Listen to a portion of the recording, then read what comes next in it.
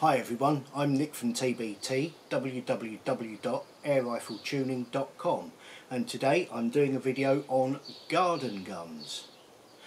Now, the term garden gun in the UK especially, when we think of a gun to use in a garden, we'll think of air rifles. That's what we do, that's what we use. They're brilliant for target shooting, pest control, whatever you want to use it for. An air rifle is the thing to have. But elsewhere, garden gun is a term that's used to cover small bore, usually rimfire powered, smooth barreled guns, shotguns effectively. So what we're going to do today is have a look at some of these.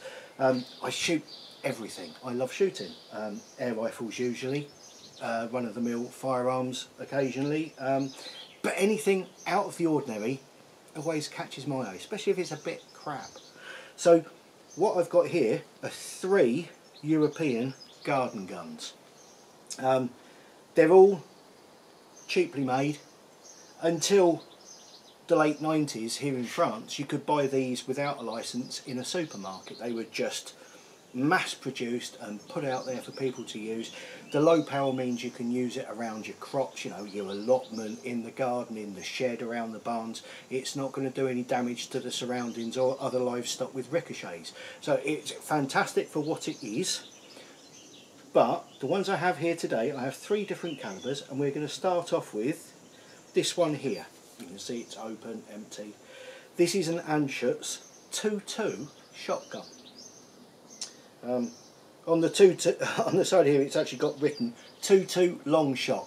I think that's actually a reference to the chances of you actually hitting your target. It's a bit unusual. It's well enough made. It's an Anschutz. It's got adjustable open sights on it, which is unusual for a smoothbore gun. But these can also be used with 2.2 long rifle bullets. So, you know, it's quite a versatile thing to own. With 2.2 shot rounds, you may have seen them. They've been around for quite a long time. Usually people's experience of shooting a 2.2 shot shell is through a rifled 2.2 rifle, and what that does is as the shot goes down, it goes around the rifle in, and as it comes out it just goes blah like that. 3 metres, 10 feet away, there's no group whatsoever. So there is this impression that 2.2 shot is completely useless. It isn't. It isn't. Through a smoothbore you can keep a good pattern out past 10 metres. Not particularly strong, but a good pattern. So it isn't absolutely useless, it's just pretty much useless. But it's good fun. I mean, with 2.2 shot, it's good for, we have Asian Hornets at the moment. Asian Hornets on the wing, under 10 metres, it's proper sport. Also you can shoot through here, apart from the 2.2 long, there are these things here. They're called CB caps or Flobert. They're tiny little 6mm rounds with conical or ball end on them, that just use the propellant from the rimfire, from the actual actuator that would set off the powder charge to propel them. They do about 18 foot-pounds. I've tested them through this and through rifled guns. They are useless. They really are useless. But 2.2 long you can use through this, absolutely no problem at all. But for the garden, these little things here, this is a 2.2 short. So it's got a powder charge in there, it's just got a shorter case than usual, it's just a 28 grain bullet. These come out at about 60 foot-pound, hardly any noise, nice and quiet.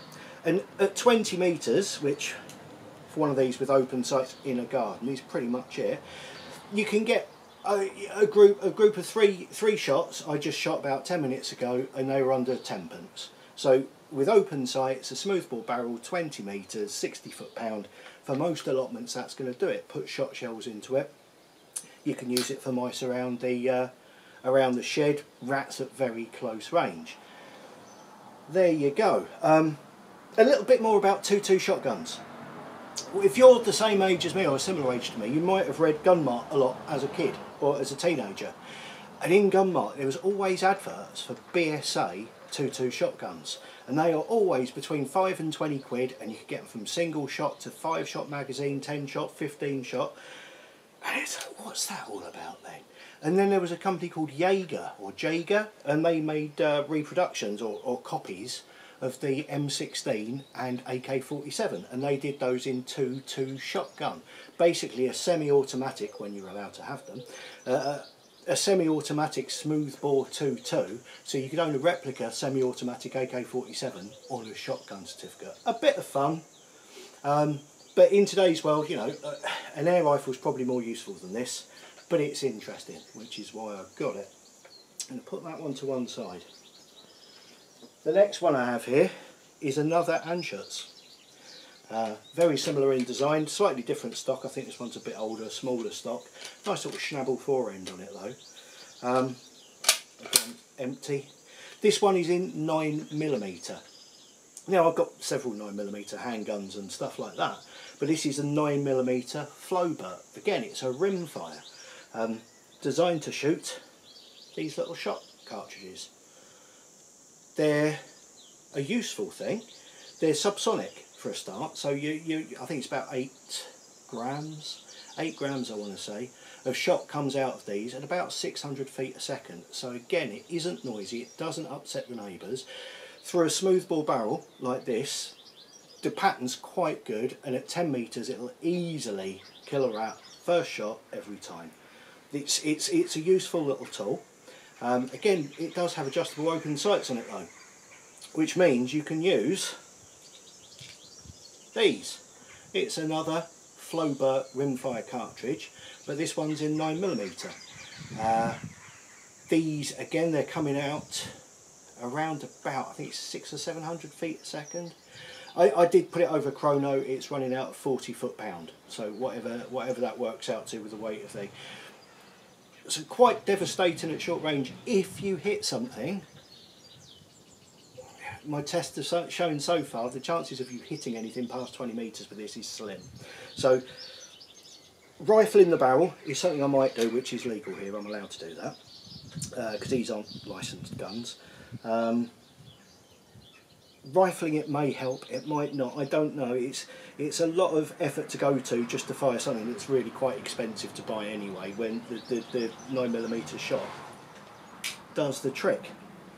So there we are, a little 9mm shotgun, single shot again, bolt action. Great for rats to 10 metres. They're used in orchards as well for birds in the trees, but you know, shooting birds, I don't know, I don't think we do that anymore. Certainly not man enough for a pigeon at anything past point blank range. I'll pop him to one side. And the last one I've got here is something a little bit more that we'd be familiar with in the UK. This is very nearly a 410, but it's chambered for 2-inch. So rather than the 2.5 inch or the 3-inch Magnum that we're used to, this is chambered just for a 2-inch shell, and that classifies it here as being a 12mm, because that's the diameter of that part there, a 12mm shotgun. So it doesn't require a licence. These are made in France. This is made by a company called Manufrance, and these were made by the, I want to say million, but I don't know how many, many, and they are everywhere. Very cheaply made, but functional. Usually the problem with these is usually when you get hold of it, because people didn't need a licence to buy it, because it wasn't an expensive gun in the first place, they usually just sat in a shed and gently moulded away. This one was pretty rusty when I got it. The inside of the bore was okay, but pretty rusty on the outside, and the woodwork was terrible, but I've stripped it all back, cleaned it all up. It is full choke, and with these little cartridges here, and by the way, these little cartridges may only be a 2-inch cartridge holding, it doesn't tell me how many grams on there, 8. Oh no, this is the 8 gram one. Here we are, 8 grams of shot in it, but over the chrono they're coming out 1200 feet a second, which gives the total power as being just under 400 foot-pounds. But again, because it's a shotgun, once it's got past 20 yards or so, everything's dispersed. It's safer than firing a 2.2 long rifle. It's a useful little tool. You can use this on pretty much anything that you would find in the garden, up to rabbits at close range. And that kind of brings us up to where normal 410s would start with, a 2.5 inch, but that's for a different day and a different video. I've got a Webley and Scott, which you'll see I've got a video on that, so I'm having a bit of a man crush on that gun at the moment. But I thought I'd show you these little low powered shotguns because they're interesting. They have a use, although limited, but I hope you enjoyed seeing them anyway. We'll do a pattern test at some point at 10 metres and possibly 15 metres depending on how it gets on, but for now this is just an overview of what they look like. Thank you very much, please subscribe and I'll see you next time.